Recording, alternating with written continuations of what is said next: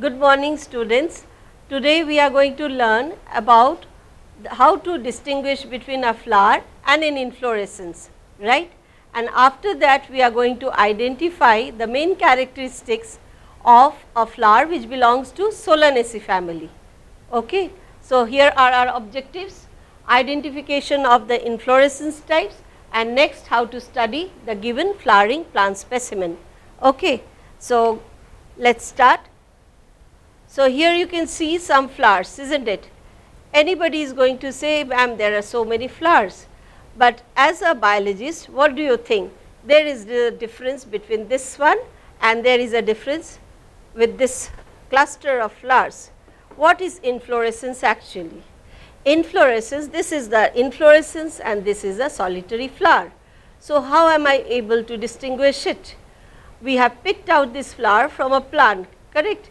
And here you can see there are leaves here from where the special branch like filaments have come out, and they are ended up, some of them are in full bloom, whereas others are in bud condition.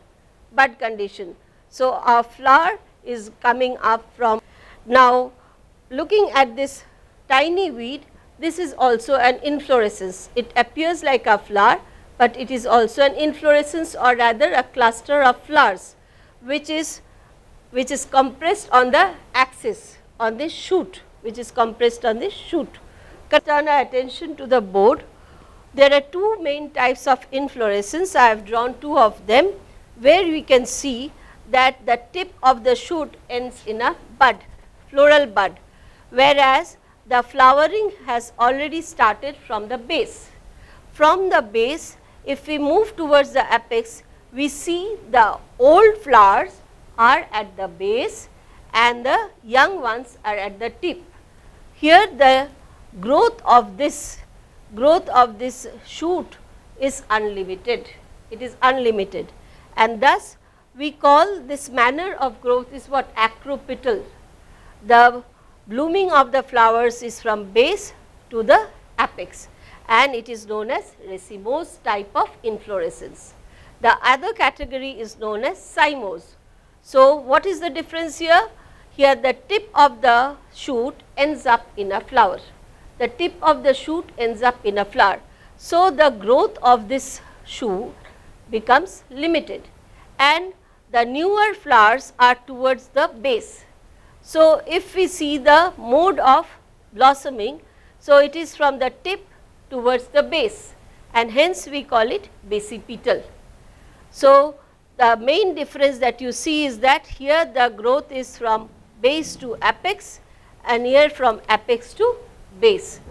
So, these are the two main types of inflorescence that you should be knowing. Thank you. Now, we are going to discuss about the main characteristics of a flower which has been given to us. It is a flower from Solanaceae. So, how could we say that it belongs to the family Solanaceae, correct? We have yet another specimen in front of us which belongs to the same family. It's a brinjal flower. I hope you have recognized it. Now, this is Datura flower and this is Solana nigra. The problem is that I do not have the twig of this flower. To show you how the leaves look like, you can form an idea of the twig from where I have brought this Datura. Here the leaves are entire, the leaves do not have any serrations, right, and there are bracts also which are present. You can feel something is woolly, it is entire ovate, the leaves are. Now, this flower is bell shaped, both of them belong to the same family. Here it is in full bloom, so you can feel that it is regular in shape. Regular means they are mirror images along any radii passing through that. Now, this flower hangs down and it is bell shaped. From top you can see this is the stalk or pedicellate flower.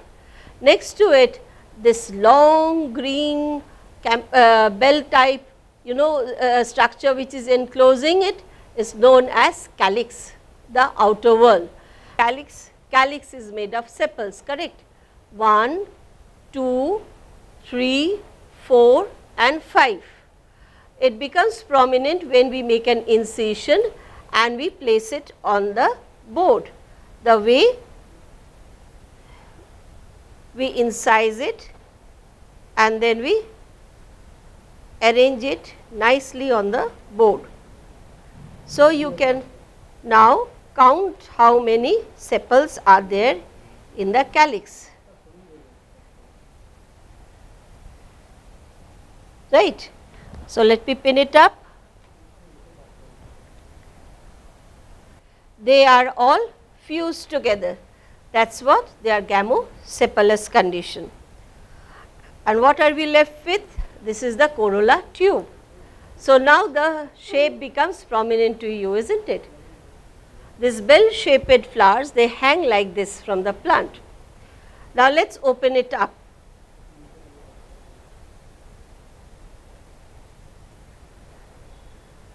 One has been opened, kept open, and now we are showing the LS of our flower, a vertical section to the flower.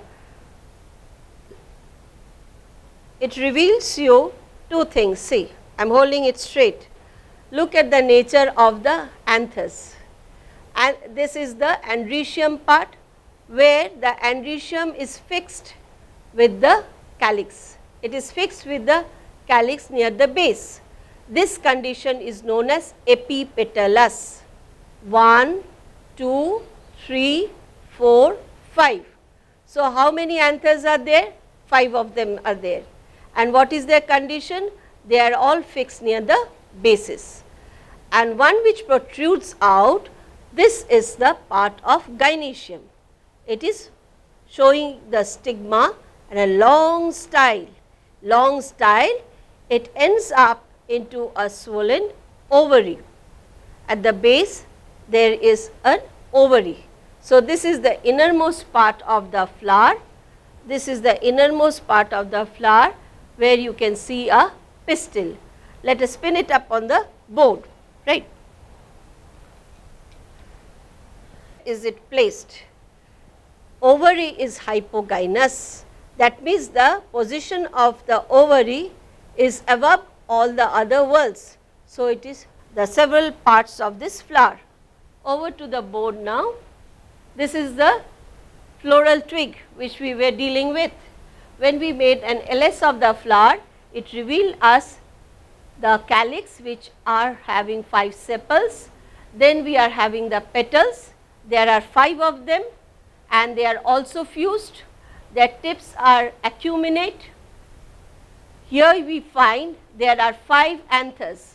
5 anthers who are epiphyllous in nature, and there is a stigma with a long style and a swollen ovary. If we are able to create a TS, a transverse section of the ovary, this is revealed. This is revealed, which we can see under the simple dissecting microscope. We find the placenta is in the center and the ovules are arranged around them, giving it an axile placentation, right. And this is the gynesium, and this is the nature of the stamens. We are going to learn 2 things now. One is the floral diagram, another one is the floral formula. Whatever knowledge we acquired by studying this flower, we are representing it through a diagram. The presence of this shows that it is a bracteate flower. The small circle which is there on top, it shows the mother axis of the flower. With respect to mother axis, how are the different units of the flower arranged? We have drawn. This is the calyx, 1, 2, 3, 4 and 5. 5 calyx, and they are having valvate estivation. They are having valvate estivation. Next, this yellow marked area shows you the sepals. This is the corolla part. This is the corolla part. And here they are twisted in nature. The estivation is twisted estivation. And from here we find the 5 stamens which are emerging out. And this is the TS of the ovary, where placenta is a little bit oblique in nature. and the floral formula starts with BR. BR because it is bracteate. Then it is actinomorphic. Actinomorphic means regular. It is having both the whorls, the male and the female. So, it is bisexual. Next, K5. K means calyx. How many are there? 5 sepals are there and they are fused. So, we have put a bracket. Corolla. Corolla has 5 petals. They are also fused. So, bracket is there. Next, A stands for andrecium. How many stamens are there? 5 and they are all free. So, no brackets, but we have joined C and A. Why? Because andrecium here shows epipetalous nature. It is to the petals, that is why we call it epipetalous. Next, it is G. G for gynesium. There are 2 carpels and it is superior in nature. So, this gives us the floral formula for any of the flower, whether it is a flower of brinjal or whether it is a datura. Basically, they will be having all these characteristics. That is all for your solanaceous flower. Thank you, children.